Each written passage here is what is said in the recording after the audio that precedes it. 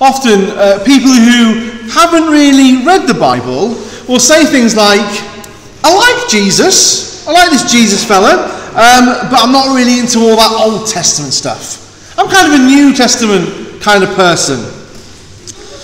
People who haven't really read the Bible get this sort of idea that the Old Testament God is this angry, vengeful, judgmental God who just can't wait for people to mess up so he can just come and smite them. But, thank goodness Jesus came along and, did a bit of PR for his dad, smoothed out his public image, and because, of course, Jesus is the patient God.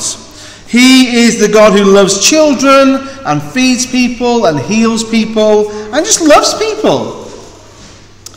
He's also the God who says in verse 41, O faithless and twisted generation, how long am I to be with you? How long am I to bear with you? This isn't, gentle Jesus, meek and mild, is it? This is frustrated Jesus, strong and wild. What do we do with this? What do we do with this story? A father comes along asking for some help, and Jesus replies with frustration. How long do I have to be with you lot? How long do I have to be with this kind of humanity? How long do I have to bear with your nonsense? How are we supposed to feel about this part of the Gospels? Is this a reason that, do you know what? Maybe this is a reason to have questions about Jesus of Nazareth. Is this a reason to doubt him? To call his character into question? Is Jesus angry at me like this? Do I make Jesus feel this way? Isn't it bad news for Jesus to feel this way? Well, let's answer some of those questions as we look at the text. Let's start by putting all of this in place. So Jesus has just been up the mountain with three of his disciples, with Peter and James and John, and while they're up there, down on the ground, so to speak, at the bottom of the mountain, a man brings his son to be healed. And the disciples who were left behind can't do it. It's not that they didn't try. It's not even that they shouldn't have tried. It's that they just couldn't do it. It was perfectly appropriate that they should try. Jesus has made them apostles now. He's sent them. He's given them he's given them spiritual gifts that he's ordained them, allowed them to use. But this time, it isn't working. And so we get this contrast, don't we, between the top of the mountain and the bottom. A contrast between this glory in the heights of heaven and the grip of the devil upon the inhabitants of the earth. And so what we're looking forward to is Jesus coming down the mountain and setting everything right. But what does that look like? What does it look like as Jesus comes down the mountain and sets everything right? You see, as we read through Luke's Gospel, if we kind of just read through it, without stopping, we come to the Transfiguration and this is different. This is special. This is clearly a very important event, a high point of the Gospel. It feels significant. And as we read it, we get the impression like everything's going to change now. Everything's going to change. I mean, Jesus' appearance has actually changed on the mountain.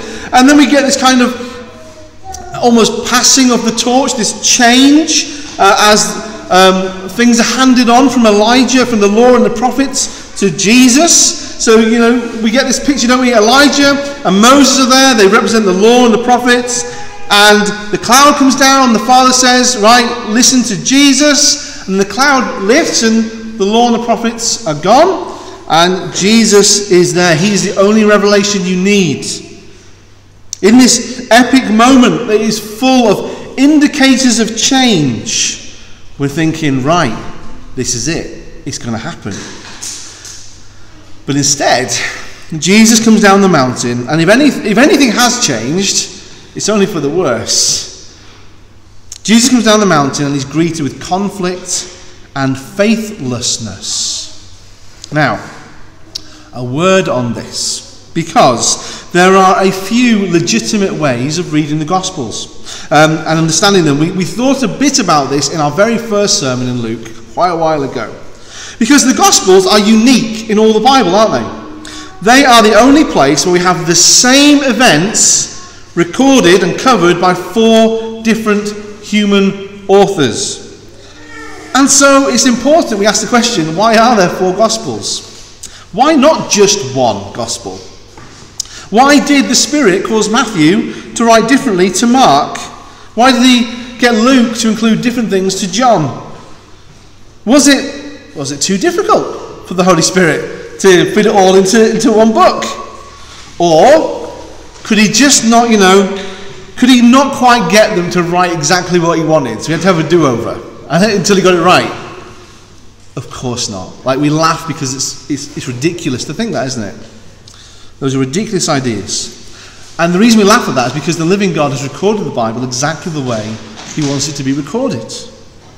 And so we go forward with that in mind. Whenever we come up with questions of conflicts between what we see as conflicts between the Gospels, like, hang on a minute, God didn't make a mistake. What's going on? So it's perfectly legitimate to what we call harmonise the Gospels and line them up at times. It's legitimate to do that at times. To bring details from one Gospel and line them up with the details of another Gospel to understand the big picture of what's gone on in Jesus' life and ministry, to shed light on it. But we must consider the Gospels by themselves and let each of them say what they say by themselves, what the Spirit would have that Gospel writer say, without flattening out the accounts and removing the bumps along the roads. Because there are times when one of the Gospels may record something which is slightly confusing to us. And we might be tempted to explain it away with a detail from the other Gospel and go, well, I don't know what this Gospel writer's on about, so I'll take what this one says about that event, and we'll just go with this one. We're basically saying that bit's wrong at that point, aren't we? That's a problem. And the danger is we flatten out the 2 accounts, and we flatten out what seem to us to be conflicting truths as we miss the point that Jesus is trying to make for us. In other words, what I'm saying is we need to be careful not to second guess the living God and edit him or think we know better than him. Now the thing is, and the reason I say this is because we actually naturally, I think, prefer the idea of harmonisation. Harmonisation sits more comfortably with our modern view of the world, where we understand like things only happen in one way. There is one timeline. People are only ever one thing at any one time. There is a single accurate timeline of events, and that is where we find the truth. But the Bible writers didn't write this way. They never have. From Genesis to Revelation, they don't see the world this way. And so we need to not read the Bible this way. As I said, there are times where it's appropriate to line things up if it helps us to see Jesus and to understand. But we must be careful not to fall into the trap of believing that only a chronological account can contain truth. Luke isn't making a mistake when he records something differently to another writer. And Jesus has recorded both versions, if we can call it that, for a reason. They both tell us something true. The reason I say all this now is because we've got one of those right here, I think. Got one of those situations. In Matthew's Gospel, it's very clear that it's the disciples' faith that Jesus is calling into question. So when he says this, faithless generation, is very much directed at the disciples in Matthew's Gospel. In Mark, no one's particularly singled out, but the Father is portrayed as having, or at least wanting, faith. Here in Luke, however, it seems as though it is the whole group that is rebuked, and if anything, the Father is portrayed as lacking faith. His request isn't just to help my son, it's a complaint against the apostles. It's a complaint against God's sent ones. They didn't do it. You didn't do it right, Jesus, when you gave them what you gave them. It seems to be more than just a simple, humble request for help. It's a complaint. That's certainly, just how Cyril of Alexandria and some of the other church fathers see this section. So, just bear this in mind as you read the Gospels. Let each of them say what they say and resist the modern urge to understand them as a series of chronological events. The Bible isn't a book of facts. It's a book of truth. It tells us about Jesus. And so, we must ask what truth, what reality is being revealed to us here in Luke's account, in Luke's Gospel. Okay? So Jesus comes down the mountain after speaking with Moses and Elijah. He's just heard his father's voice. We don't know how long it's been since he's heard his father's voice. It's really special.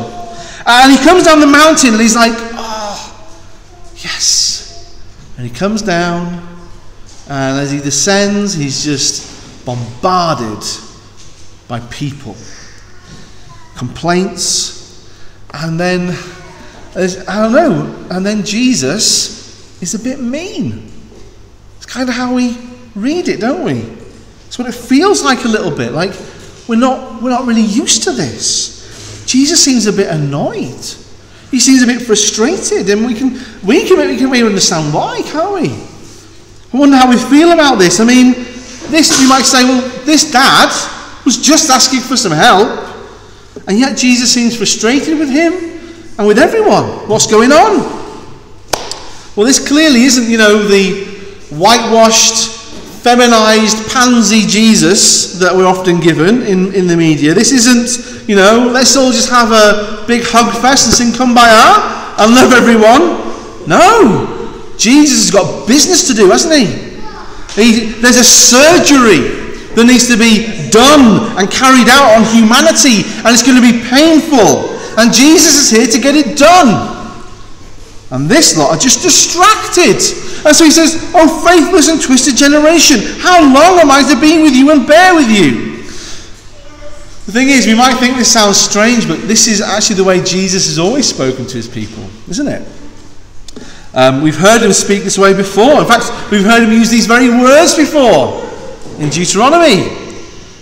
This is how he speaks quite often to Israel during the Exodus. And so what we see is humanity hasn't changed and God hasn't changed. We're seeing a repeat here.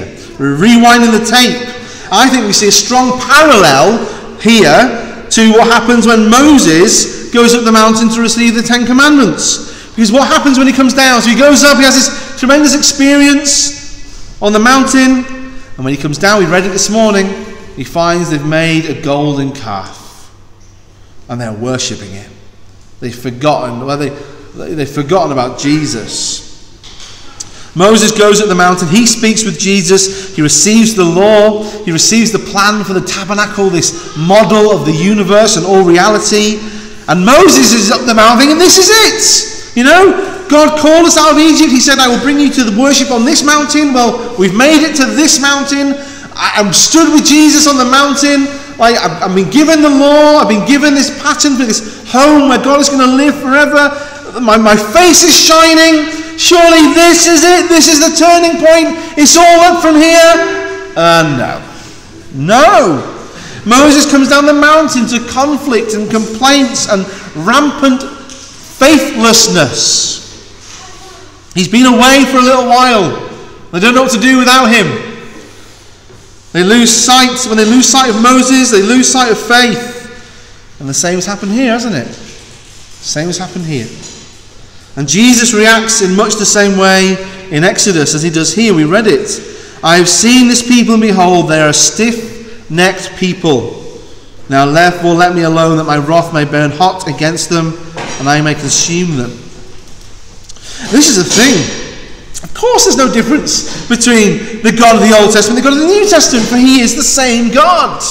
He hasn't changed. I think that's pretty amazing. I think it's really comforting. The one true God has always been the triune God, Father, Son, and Holy Spirit. And this triune God has been made known to us in the person of Jesus. And only and always ever in the person of Jesus. So when Adam and Eve are walking in the garden, they're walking with Jesus. When God wrestles with Jacob, who becomes Israel, that's Jesus. When God speaks to Moses from a burning bush, that's Jesus. When Moses speaks with God in the tent, when he speaks with him up the mountain, that's Jesus. He is the one who makes the Father known. He is the intermediary between God and man, always. And so when we hear Jesus speaking this way, it shouldn't be jarring, because we've heard him speak this way before. It's serious.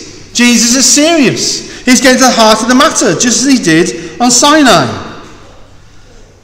And do you know what? People can decide to get all hung up about how they perceive Jesus' tone to be here. And people can dare to judge the living God.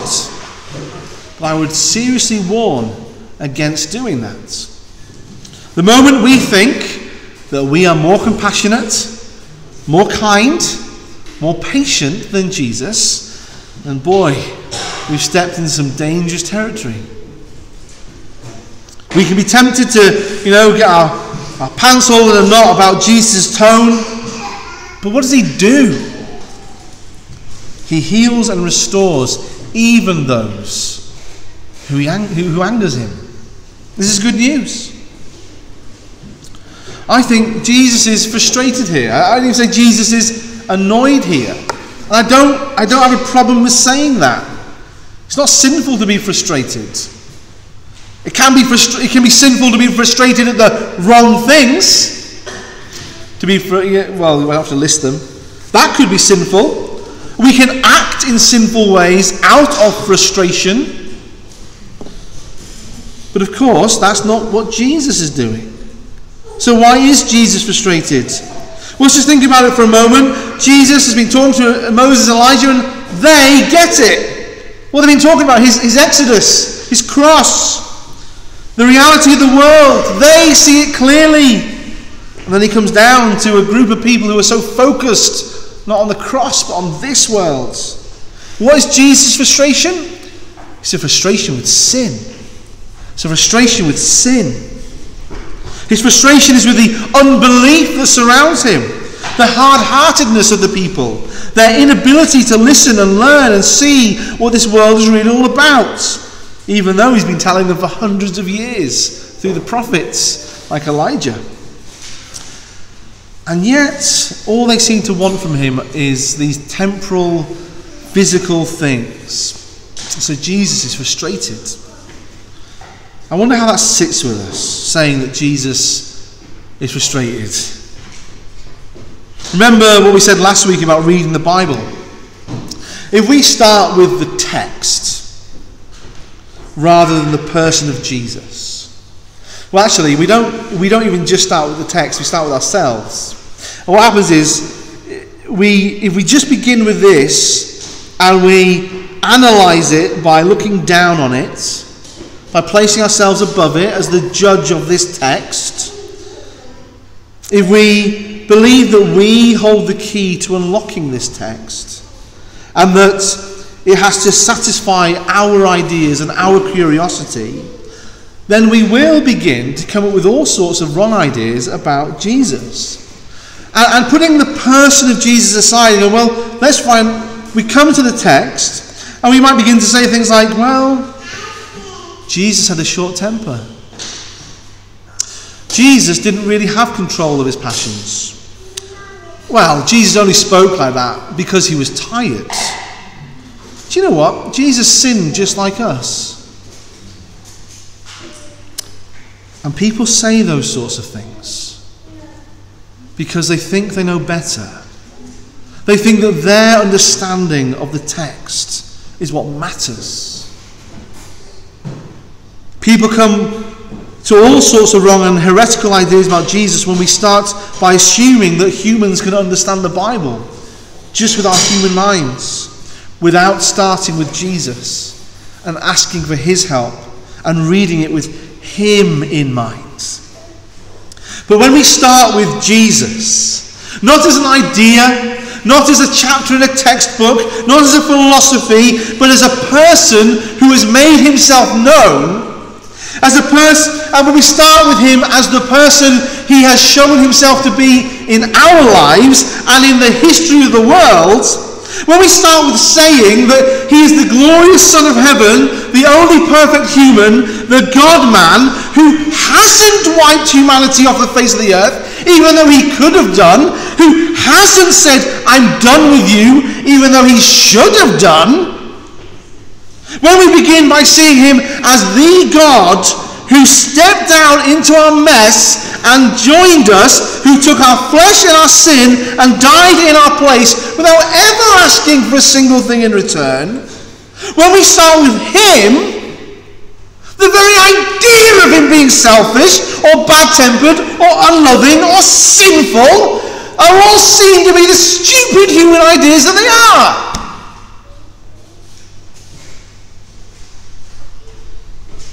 And yet they are human ideas that we are sometimes tempted to believe.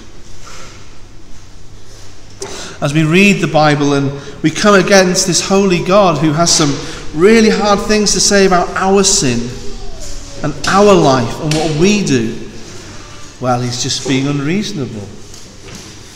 I don't like what he says.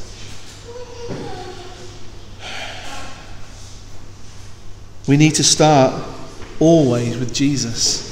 We'll never understand anything of God. We'll never understand anything of this book unless we start with Jesus. Jesus is the good God who is annoyed at sin and who's frustrated with fallen humanity, with what we believe and how we've allowed ourselves to be carried away by the devil. He's frustrated and sad that sin has cut the people off from resting in him and has stopped them from enjoying the life of heaven that he just wants to share with us. And so Jesus is like, do you know what? I can't wait to get to the cross. That's what I'm laser focused there. That's all he wants to do. He wants to see this distracted humanity killed, even though it means it being killed in him first. And the reason he wants to do that is because he so wants to see it killed in you. He wants to see you free of it. He is frustrated because his people made to live with him and enjoy him, seem to be obsessed with everything but him and his good life. The thing is, we actually know what that's like, don't we, as Christians? Hopefully you have some experience of this frustration, though not as perfectly as he does. But Monday morning will inevitably feel a bit like this. After the high point of your week, the divine worship on Sunday, as you have been surrounded by your church family who love you even though you're a screw-up, who just want to talk to you about Jesus, who are obsessed with him and his life, on Monday morning you go back to work, you go back to school, wherever it may be, and people don't want to talk about Jesus, and it's weird. Why don't they want to talk about Jesus? They want to talk about money, or some awful gossipy reality TV program that they've been watching the weekend, or they just want to moan, and we understand it, don't we? And share with you how hard and sad their life is. We want to share some struggle that they're having that they can't get help with, and so you invite them to church. You invite them to come and meet Jesus, the only person who's been able to make sense of your life, but they're not interested. In fact, they look at you a bit funny for even suggesting that church could help them. And so you feel frustrated because you know that Jesus is the only one who can help them and give them purpose and give them real life. You know that there's a far better life to be had than the one that is offered up for gossip and fantasy, and that there is a life far more pure and noble worth talking about than the ones portrayed on the telly. We know that there is a life far richer, even in the depths of poverty, far richer than the life of money can buy. And so as his people, we have experienced something of what it must have felt like for Jesus here.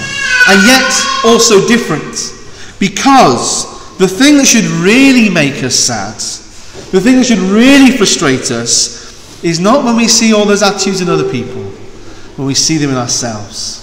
when we see them in ourselves, when we find ourselves getting caught up with gossip at work. Boys and girls, we were thinking about this the other week, weren't we? How dangerous that is. When we find ourselves beginning to believe that our paycheck will make us happy. When we begin to believe that the world and my place and my status and my comfort is all that really matters. I hope that you have all had that experience of being utterly frustrated and annoyed with yourself, with your flesh, with your desires, and kind of like, what are you doing, Doug? How you said that to yourself? What are you doing? Why are you like this all the time? I don't even want to be like this. And I do. We do it. Oh, do you feel that? I hope you do. Oh, it's not just me. You should feel that way. You should feel frustrated and angry at your own sin, and you should feel sad and frustrated in love for the lostness of others. And so if we, as sinful human beings, messed up creatures, if we can be frustrated by sin in ourselves and in others in a somewhat holy and righteous way, how much more must Jesus, the perfect Son of Heaven, be able to be frustrated at sin in a perfectly holy way? You see, we have a God who can get annoyed and frustrated and angry. And actually, this is really good news. Now, people might think that they want a chilled out God, who never calls them out on their nonsense, who just lets things slide and just wants to be friends with everyone all the time, who wants to be liked. So people come and say things to me like, well, your God said this. How do you explain that away? I'm like, I don't feel like I need to. I understand you don't like that, but that's what he said. He doesn't need you to like him.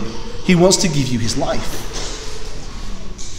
We've just come from the Transfiguration, and we might think, like Peter, that we want bright, shiny Jesus. We want nice, neat Jesus, who doesn't display real emotions.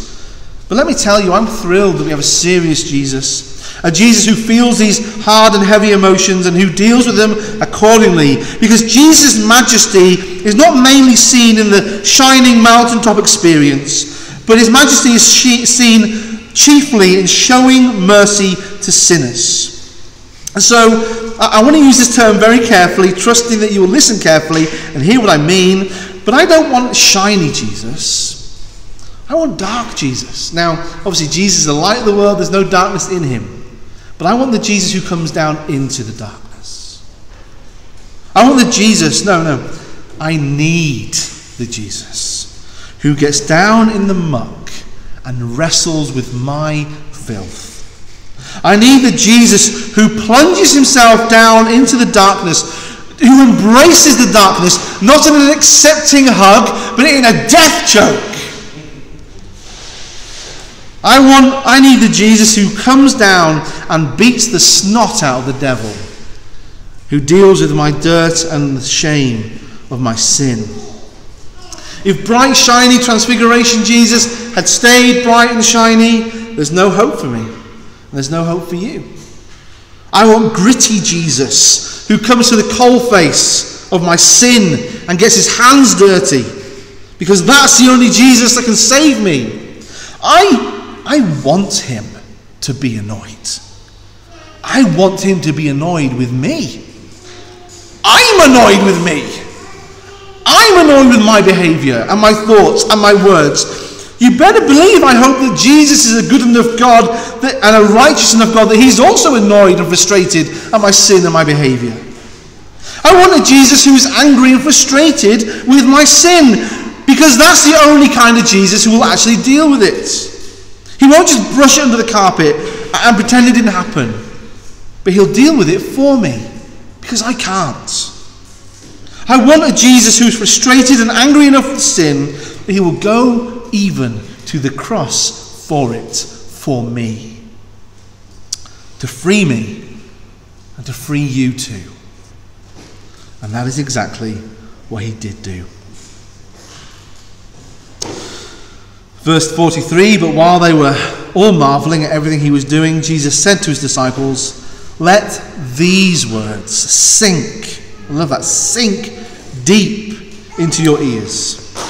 The Son of Man is about to be delivered into the hands of men. While everyone's celebrating and having a party, what's just happened, he pulls the disciples aside and he's like, don't get caught up in this. This is not what it's about. You need to get this. This isn't happy clappy time. This is go time. This is gritty and real time. And I think that's a really good, as you say, on a day-to-day basis, you are going to feel often that your life is gritty and real. That you are down in the muck, whether it be wrestling with children, or wrestling with work, or wrestling with the desires of your own heart and your sin. And you might be tempted to think, there's no place, like Jesus isn't here. Jesus can't be in this. This is too messy. No. That's exactly where he is. It's exactly where he wants to be. Exactly where he loves to be, with you in your mess. Don't go thinking, I can't pray just yet. I've said something horrible. I've looked at something horrible. I've done something horrible. I need to give like this cooling off period before I come to God, because I'm just too mucky right now. No. That's exactly when you come straight to him, because you aren't getting that muck off you by yourself. You come to him and he's like, hugs you, wipes it all off you, goes, you're mine. In the midst of your dark moments in your day, when everything's crowding in, when you've lost your temper for whatever it is time, when he's there and you immediately need to call out to him for help. That's where you need to call out to him for help. He says, don't get caught up with all this celebrating that's going on here. He says it's time for the gritty and the real. Because Jesus doesn't think that what's just happened actually is a very big deal. It's not that he doesn't care for the father or the child. He clearly does, else he wouldn't have helped them. And if he didn't care for them, he wouldn't have been frustrated about their sin. I don't know, kids, you're in here, and this is good for you to hear as well. As parents, we sometimes feel very frustrated at your sin. It's because we love you. And we get angry at your sin. And we don't get perfectly angry like Jesus does. But because we love you, we hate to see the ways you behave sometimes, just as we hate to see the way we behave. That's why we discipline you, because we love you. But Jesus cares about something far greater here than just this boy being healed and set free.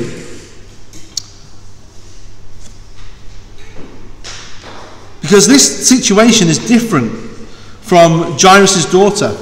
This is different from the woman with the discharge of blood. And we see that very clearly in the text. You see, the boy here, do you remember what we said about the woman with the bleeding and Jairus' daughter? They were sozoed. They were saved. He isn't sozoed. He is just healed. Do you remember we saw that? He isn't saved. That's not the language here. He is simply healed. Jairus and the woman, they came in faith, wanting Jesus first and foremost. And so Jesus forgives their sin, and he saves them, and as a sign of that, he heals them as well. Sadly, it seems this man only gets the sign, because that's all he wanted. And perhaps the saddest thing of all is he's happy with it. There is no faith here. And that is so sad. Because actually, they get what they want. They get what they asked for. It wasn't what they really needed. But Jesus can't save those who don't want him. So I imagine this scene ending with Jesus walking away, his head kind of hung in sadness and frustration. All over his shoulder, we see the jubilant crowd just rejoicing in the background. And Jesus is sad because, as amazing as that may have appeared, it is nothing. It is not the thing that we need. It's not the thing that will save us. Don't come to church thinking all my problems are going to disappear. Like you've done church on Monday morning enough times to know they're still there waiting for you when you leave this building, when you leave this gathering. Don't come to church thinking Jesus will just heal me and make me wealthy and make everyone like me. It doesn't work that way. He does, however, promise that he is the answer to all your deepest problems. That he can fix you.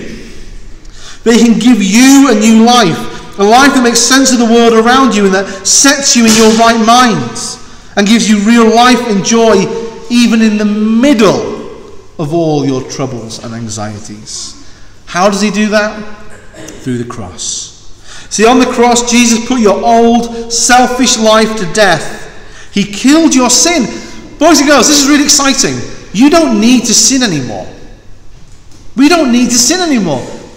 We will because we choose to, but Jesus freed us.